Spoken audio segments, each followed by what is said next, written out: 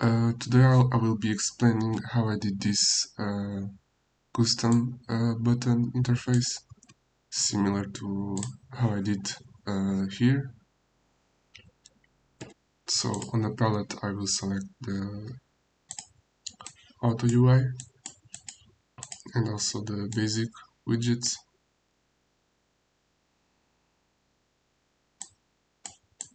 Then turn off the display on the auto UI.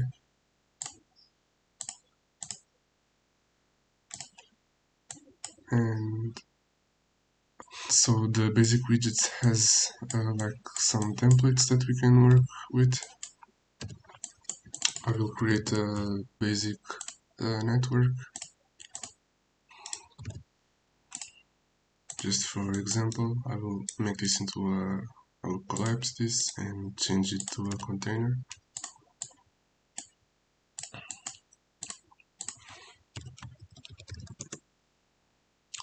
So change the size and then can customize the component to have some sliders. So I can, for example, pick the radius, and now I need this to be a slider, so I will change it to a float and size 1, and so I need to change it to only radius. Now I have a slider. Now to create the custom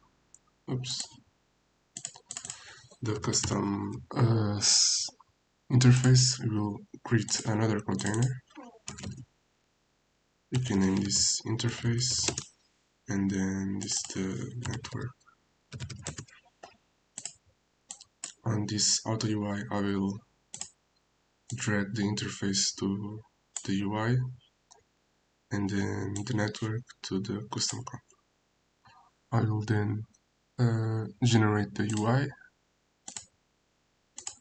and then align it to top to bottom, and then you can see that we have the slider that was on this basic widgets template. I will actually just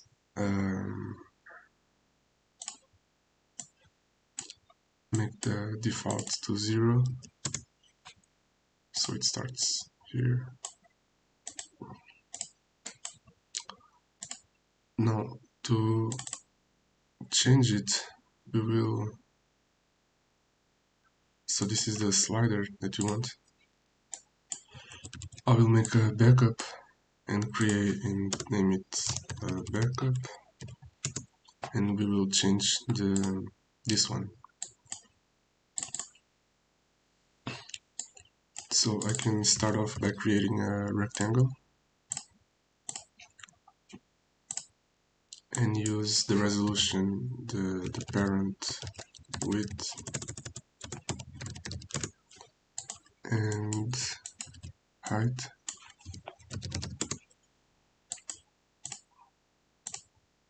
Fraction and to 1. Can call this the background, and then on the look we will call, and then on the look we will call the background. I think it's inside, and we will turn off the background alpha and make the top fill to native resolution. Now if we view here, we can change stuff like the radius. I will also turn off the label. I will turn off the background color,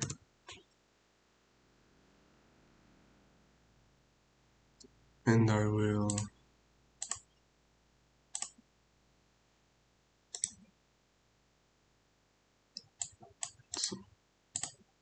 use the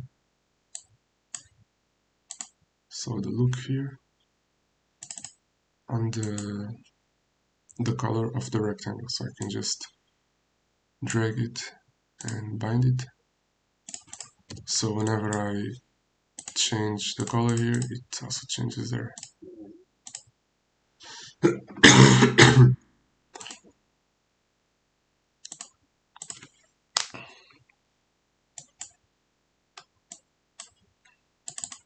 Now I can do the same thing on the here. So this is a background again, and I will call the background, and actually just turn this off. I think I can just, in the field, I can turn the alpha, and I can again, so just change the color. So on a field, I can put these colors here, bind it.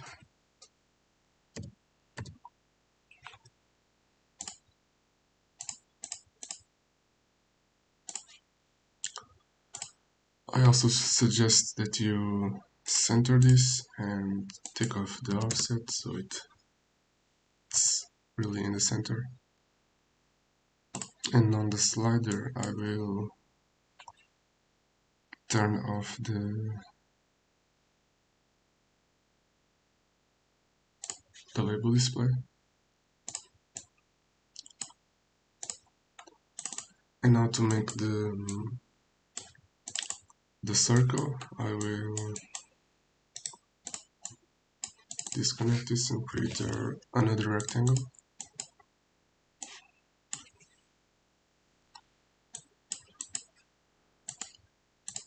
And I can again use the parent width and height.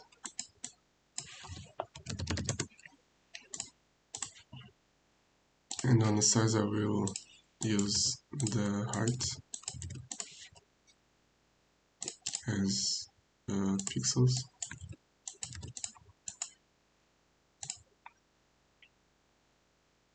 And I can also change the radius here.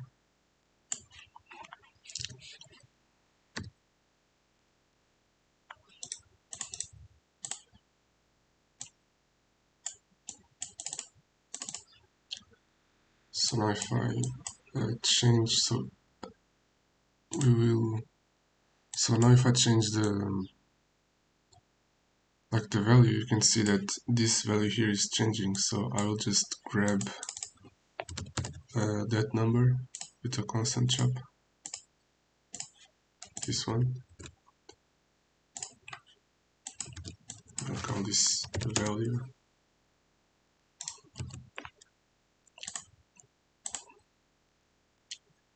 And you can see that it's actually going from 0 to 1, but I want the pixel values, so use a math chop, and instead of going from 0 to 1, we want from 0 to the parent width.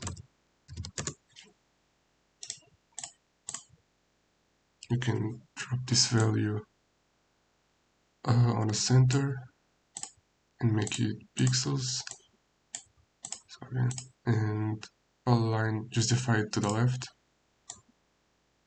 You can see that it's working, but we actually need to, so it's like clipping there, so we need to subtract the parent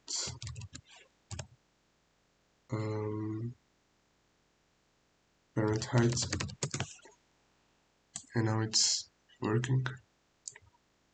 You can also change, so if I click here, it should be clicking on the center of the circle, but it's not.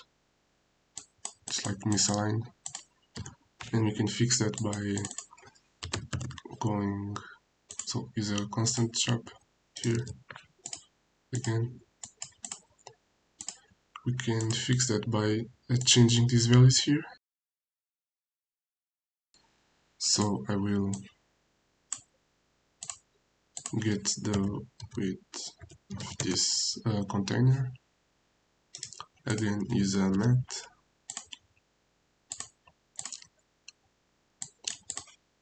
And instead of going 0 to 1, it's actually going again this value.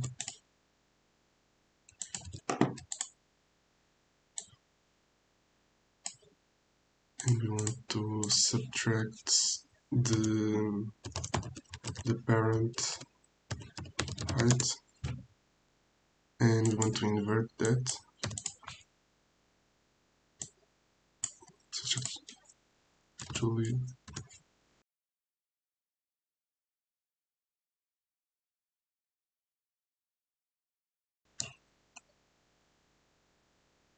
and we will use this value here.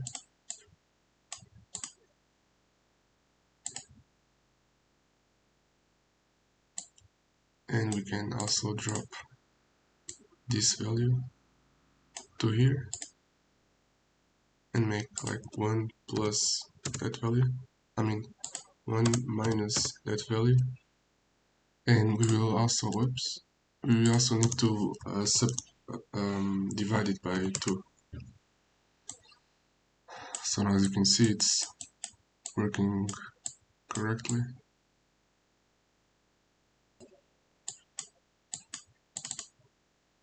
And we can also create the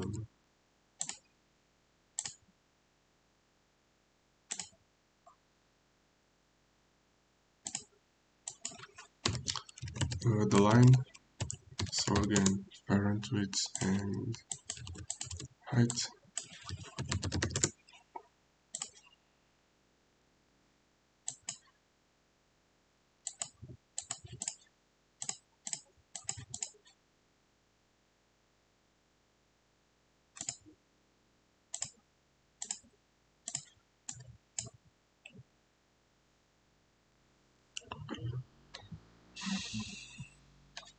Let's actually make these pixel values and use the parent width.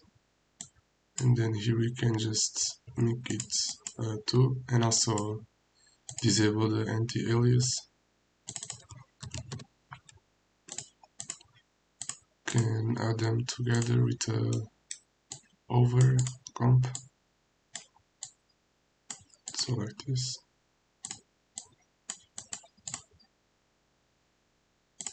We will subtract the parent height here also. Oops.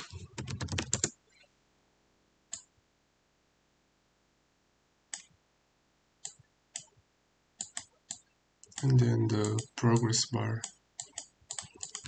we can just duplicate it and make it like blue.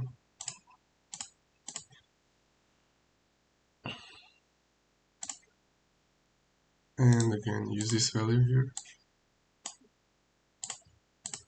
Use pixels actually.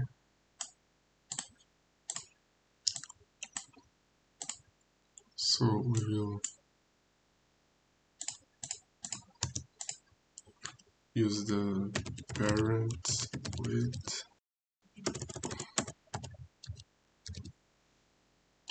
the negative parent width plus the value, so it's backwards.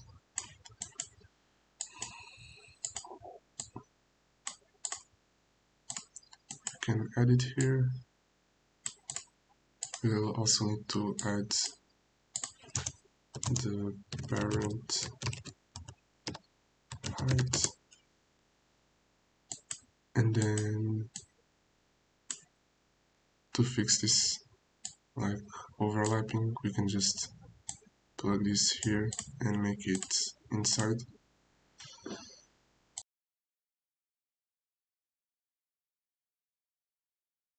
So yeah, it's working like it's supposed to.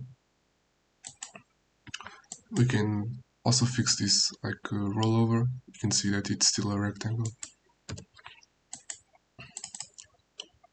You can make that, so just duplicated the background. Call this like background rollover. You can take these values of the original rollover and put it here.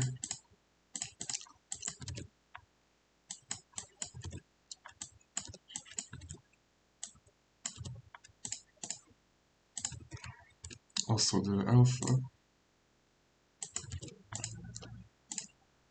Now we can just make this 0 and the background rollover and native resolution. And you can see it's working now. And you can make the same to the slider.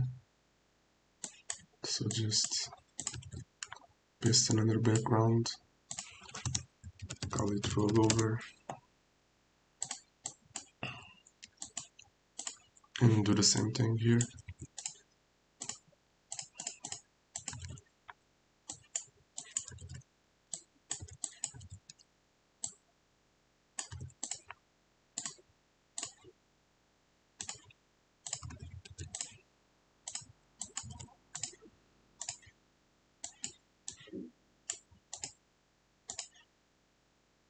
And it's working.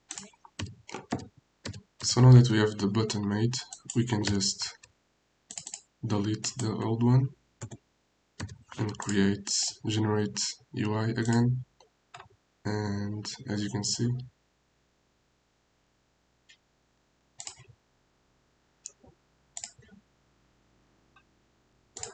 and we can also just go ahead and change again the values, the colors and all.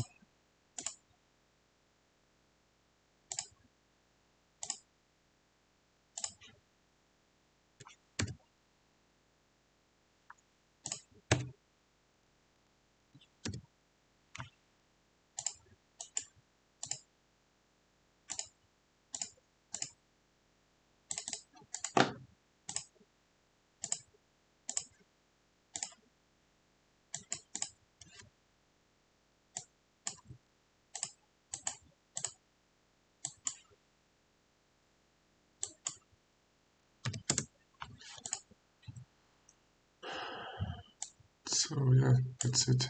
I also suggest that you like play with the margins and all. So something like 10 and also the spacing.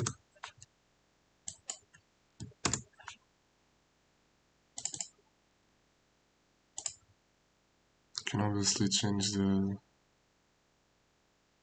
height.